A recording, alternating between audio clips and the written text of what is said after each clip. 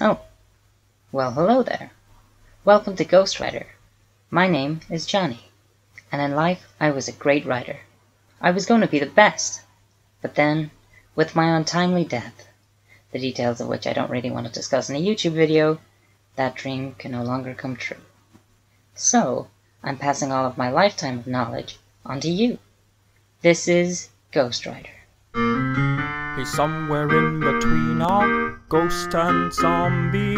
Died from emphysema, but that's our Johnny. That's our Johnny.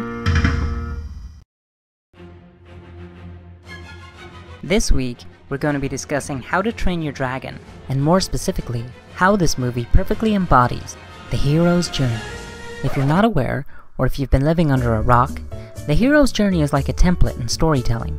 It was first conceived by American professor Joseph Campbell in the mid-20th century, but can be seen all throughout Western mythology.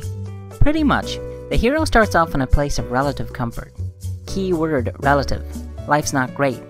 Suddenly, they're called to adventure by circumstance, destiny, or even a mystical guide. The hero then embarks on a quest which takes them to dangerous, uncharted territory. Here, they're faced with various obstacles and challenges. They'll gain companions and mentors, be dealt a crushing blow and fall into a pit of despair, but they'll emerge from this experience transformed or reborn. After this, they must face their greatest challenge of all, a wicked foe or seemingly insurmountable task that they must overcome.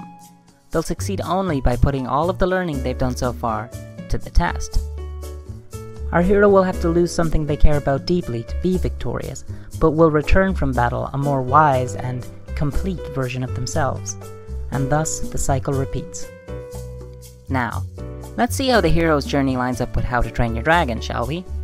Hiccup, the protagonist of the story, is kept out of harm's way by his father, Stoic the Vast, because he's seen to be too weak and helpless to fend for himself. Even Hiccup's name tells us that he's an outcast, a glitch in the system that doesn't comport with the society he lives in. Hiccup, however, longs to be accepted by his tribe, and by his love interest, Astrid. He's called to adventure when dragons raid his village, and even manages to shoot down a night fury, Toothless, whose name implies that he's in fact harmless.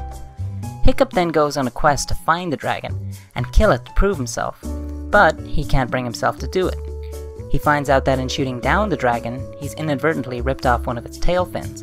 In order for the dragon to survive, he must train it. Along his way, he befriends Astrid, in a sequence that alone makes this whole movie worth making. Then, Hiccup reaches his low point when he loses Toothless and the acceptance of his tribe and father. But, from the ashes, Hiccup rises anew, putting into practice everything he's learned so far. Not so fireproof on the inside, are you? And saves the day. Thus, gaining his father's approval and the respect and adulation of his tribe. All we needed was a little more of this. And despite losing his leg, symmetrically making him and Toothless reliant on one another, Hiccup has returned to the start of the circle, a more wise and complete version of himself. I just chose this movie as one example, but there are literally bazillions of stories and myths that follow this precise formula. Why not try it out in your own writing? Couldn't hurt. And now, before we go, over to the Fun Facts Corner with Jimmy. Fun facts, grab your drink and snacks, it's fun facts! Thank you, Johnny. Jimmy here, bringing you all your fun facts for the week. Fun fact number 1. In the scene where the dragons are hauling in their kill, one of the animals you can see in the background is actually Gloria, the hippo from Madagascar. This has been confirmed in the DVD commentary. Fun fact number 2. In the original book, Toothless is actually small and green. In the movies, his appearance is modeled off of a cat. And fun fact number 3. At the beginning of the movie, when the DreamWorks logo comes on screen, Toothless can be seen soaring through the night sky in the background. Bet you missed that one. Well, that's it. Fun facts, grab your drink and snacks, it's fun facts!